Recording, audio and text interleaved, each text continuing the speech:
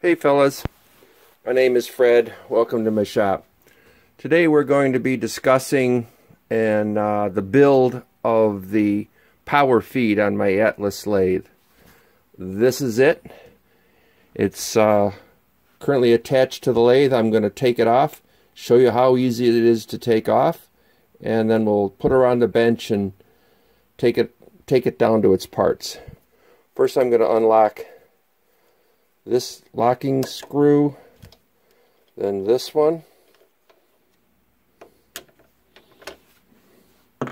then this knob down here on the drive wheel, then the whole unit just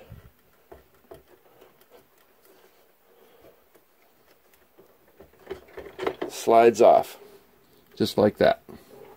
Let's take it over to the bench. Okay, we're back at the bench.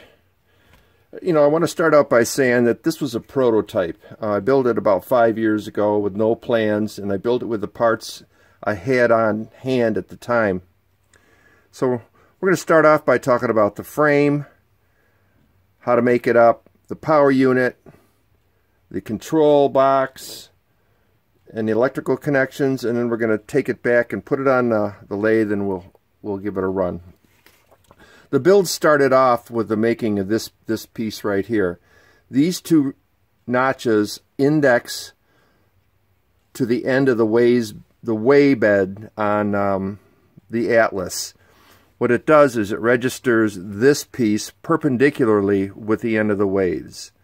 This is a clamp that clamps up against the bottom and makes this rigid on the end of the unit. This 1-inch block just spaces the motor over a little bit, gives me a little bit more working room underneath. This piece back here was an afterthought. It houses the power supply, which is from an old printer, and the motor control unit. Alright, the drive unit. Drive unit is a windshield wiper motor from an old Mercedes-Benz, I guess. I got it at a flea market. It's connected to this plate so that the end of the lead screw interfaces precisely with the end of this shaft. This is a coupling. It's the male part of the coupling. It's basically a cylinder with a flat cut on it. The mating piece of this is like the back part of this with a hole in it. Slides up. There's a thumb screw, comes down on here, and it makes this piece then one unit. When you want this unit to run the lead screw, you turn it in. If you want to do thread cutting operations from the other end, you back this out so that it can freewheel. You never want both ends driving at the same time, or have the potential to drive at the same time. Okay. The electrical connections. Give that have a diagram here. Bring you in, hopefully get you nice and close. Okay, here's a block diagram of the electrical system for the motor controller. Starts off over here with the power supply taking 120 volts AC in, outputting DC plus and minus. It goes into the input of the motor controller. This potentiometer varies the voltage from line in voltage to 0. It is output here. This is a double pole, double throw, center off toggle switch. Center off meaning the control rod can stay vertical and it's not connecting anything. And then you have the left and right position, which basically reverses the polarity of the output, plus and minus or minus and plus. It then comes down through here to a single pole, single throw toggle switch. And here we take advantage of the low speed winding and the high speed winding of the wiper motor. You can either select the high speed or the low speed. The voltage and current will come in here, operate the motor appropriately, and the return comes back and goes up to the double pole, double throw switch. Pretty straightforward. Okay, let's button all this up, take it over, reassemble it on the lathe, and show you how it works. Okay, fellas, we're back at the lathe. I've got the power drive reinstalled on the lathe, and we're going to just give a quick demo of the controls here, and I'll want you to watch this thumb nut for right now to show the relative speed. So we're in the off position, low range. We're going to go right, and you can see the it's going so slow. We'll turn it up a little bit. There it is right there. It's actually turning the lead screw, okay? Now we can go faster. That's low range. There's high range. And we can slow it down.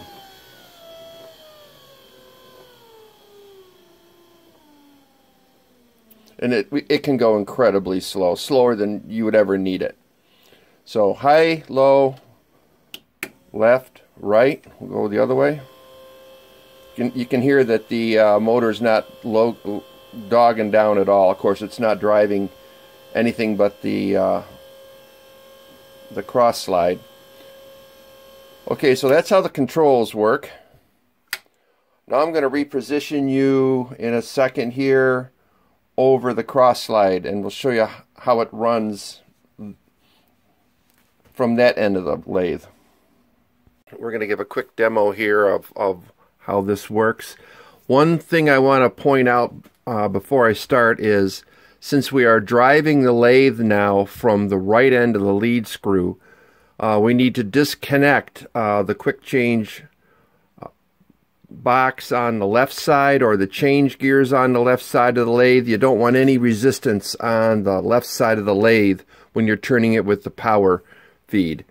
Vice versa, you also want to disconnect the power feed if you're turning any screw, turning any threads. So we will engage the drive. You can see that the lead screw is turning. What's really nice is how quiet it is. There's no change gear noise. Right now we're going left. We're in the low position. We'll engage the feed, and you can see that the wheel is turning. We'll slow it down to just insanely slow speeds. It really is still moving. We can turn it up. We can go to high. And we can also stop it and go the other way. And again, slow it down to as much as we want.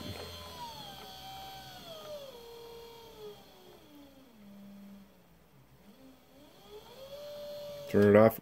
One of the really nice things about this lathe is, since it has one lead screw, and that lead screw works both the longitudinal and the cross feed, the power feed will also work in the cross feed position, and we'll do that.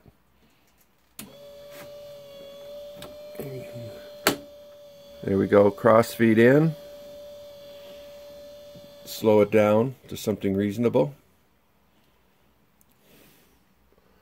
Low speed. Reposition here just a little bit. So you can see it's pretty versatile. It worked out so well that my prototype, I really didn't have to do anything to it. It just worked out of the box, which is really fortunate. So that's it. That's the build, how it's put together, operation, etc. I hope you enjoyed it. Hope this gets you down in the shop to maybe convert your lathe. If you have any issues, any questions, comments, whatever, leave them in the field below, and I'll take a look at them and try to get back to you. Hope you enjoyed it. Comment and subscribe if you haven't and you like this kind of thing, and have a great day.